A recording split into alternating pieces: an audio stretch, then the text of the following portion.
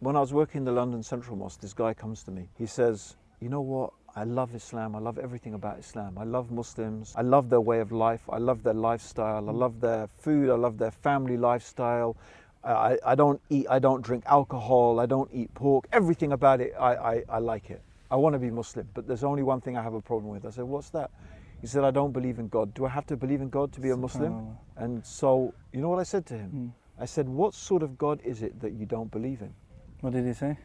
He said, well, I don't believe there's a man sitting up there, sitting on a cloud. I said, well, I don't believe in that God either. You see, because I realized that if he's got all of that connection, right? He loves, it's not, the problem is not with him. It's not with his fitrah. It's not, it's like someone has told him God is something that he just can't accept.